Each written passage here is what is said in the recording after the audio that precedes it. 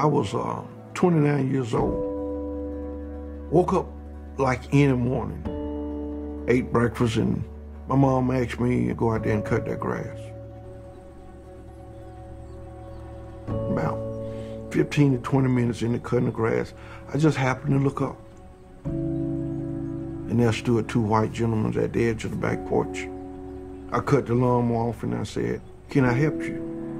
And one of them replied, "We are detective from the Birmingham Police Department." And I said, "Okay, how can I help you?" And he said, "Well, we have a warrant for your arrest." On our way to jail, the detective turned around and asked me, "Anthony, do you own a pistol?" And I said, "No." He said, "Do your mother own a firearm?" I said, "No." "Yes." I said, "She owned an old .38 Smith & Wesson." My mom gave him the pistol. I asked him, he take it at least 50 times. Why am I being arrested? Never would respond. I asked him again for the 51st time, why am I being arrested? He said, "You want to know why we arresting you?" He said, "You robbed a restaurant manager and you killed him." I said, "You got the wrong person. I ain't done none of that." He said, "Let me tell you something right now. I don't care whether you did it or didn't do it. There's 5 things that are going to convict you." He said, "Number 1, you black. Number 2, a white man is going to say you shot him. Number 3, you're going to have a white prosecutor. Number 4, you're going to have a white judge. And number 5, you're going to have an all-white jury." And he said, "Do you know what that spells? Conviction." And sure enough, they found me guilty. The judge said, "Anthony Ray Hinton, it is the order of this court that I sentence you to death. May God have mercy on your soul."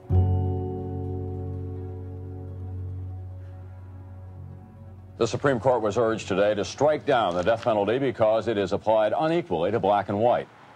It was 8 years ago that arrests were made for the murder of a white Atlanta policeman during a holdup at a furniture store. The man convicted of pulling the trigger was Warren McCleskey. He was sentenced to die in Georgia's electric chair. The appeal was based on death row studies showing that those who kill whites are 11 times more likely to be sentenced to die than those who kill blacks. We'll hear arguments first this morning in number 84-6811, Warren McCleskey versus Ralph Kemp. Once I got involved in representing people on death row, it was McCleskey that began to illuminate the ways in which our history of racial inequality was limiting the commitment of the rule of law and disadvantaging people of color. What was surprising is that the United States Supreme Court didn't question the data. The court said, even though we believe you, we're not going to strike down the death penalty because a certain amount of bias in the administration of the death penalty is, in our opinion, quote, inevitable. And as a young lawyer working on that case, that was a real crisis. It felt like the court was abandoning the commitment to equal justice. It was abandoning the commitment to racial equality. I believe that there is a presumption, at least in southern states, that Georgia prosecutors, juries, and district attorneys cannot fairly and impartially administer the death penalty. And I'd like to tell you that it's not 1950 anymore. We can fairly and impartially administer the laws as narrowly drawn under our Constitution. Mr. Stevenson, do you have a question? What has changed that allows you to support or assert that the death penalty is being fairly applied now in ways that it wasn't being applied in 1950? First of all, as I'm sure you know, Mr. Stevenson, we have more white persons incarcerated on death row for murders than we do for black people. So how does that disprove that race is not a factor? The bottom line is that there are only 27% of the population of Georgia is black. Yet 75% of the people that have been executed in that state are African American. That's 25% more than the people who committed murders, and it's 50% more than the people who exist in that state. So do you want an answer to your question, or do you want to tell me your statistics? I want an answer to a question, but I want an honest answer. Your point of view is that no person who is a black person in Georgia can get a fair trial according to you. You want to go into generalized statistics because you cannot face the fact as an attorney that there are people who should be held accountable of their actions regardless of their race. Mr. Glasser.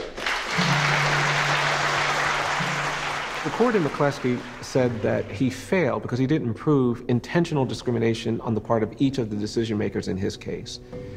And we started thinking about that. It was like, well, how do you prove that? Well, we need to start asking questions about the decision makers. So we started asking questions of judges. Have you ever used the N-word? Have you ever hired people of color to be clerks? Did you pull your kids out of the schools when integration came? And the same questions were appropriate for the prosecutor. And no one wanted to answer those questions. I was persuaded, and still am, that the criminal justice system revealed the problems of our history of bias against the poor and people of color, unlike few systems did. In the state of Georgia, when a black defendant is sentenced to death, and 4 of the 12 jurors who sentenced him say that the Ku Klux Klan do good things in that community, when that defense lawyer says that I believe my client is genetically predisposed to commit violent crimes and that's why I'm comfortable with his death sentence, when the trial judge and the prosecutor refer to that black defendant as colored boy throughout the trial, that's racial bias. Okay. And Ms. Bowling, would you like to? I think of McCleskey as a critical moment in the court's relationship to not only the rule of law and the Constitution, but to race.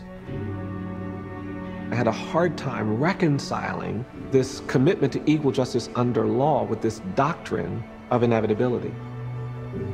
And what that ruling meant is that not only was there not going to be an end to the death penalty, it meant that Warren McCleskey would likely be executed. And I've had some hard moments, but that stands out.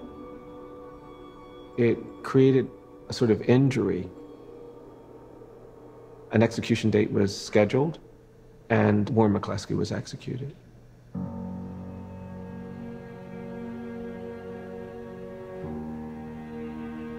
We are haunted in America by our history of racial inequality. For me, it actually begins with the fact that we're a post-genocide society. I think what happened to Native people on this continent was a genocide. We forced these communities from land through war and violence. We didn't call it a genocide because we said, no, these Native people are different. They're a different race. And we use this narrative of racial difference to justify the abuse, the exploitation, the destruction of these communities. And that narrative of racial difference is what then made slavery in America so problematic. And you cannot understand slavery in America without understanding the role that the United States Supreme Court played in making slavery acceptable, making slavery moral, making slavery legal. Slave owners in the American South wanted to feel like they were moral people. They were Christians.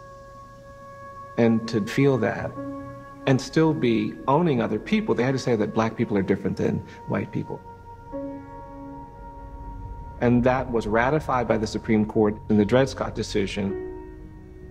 The Supreme Court says in 1857, look, black people are an inferior race. They're not like white people. They're 3/5 human. And because of that, they're not citizens. They are not protected by the Constitution. And that decision not only allowed slavery to persist, but it created a racial hierarchy.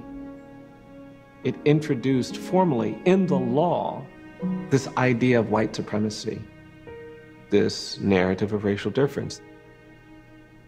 We then have this bloody civil war. The North prevails. We pass the 13th Amendment, which ends involuntary servitude and forced labor. We pass the 14th Amendment, which is supposed to provide equal protection. We pass the 15th Amendment, which is supposed to give people the right to vote. And the reaction to that in many parts of this country was violent. In 1873, in Colfax, Louisiana, 150 black people are murdered by a white mob because they were protesting their inability to be politically represented.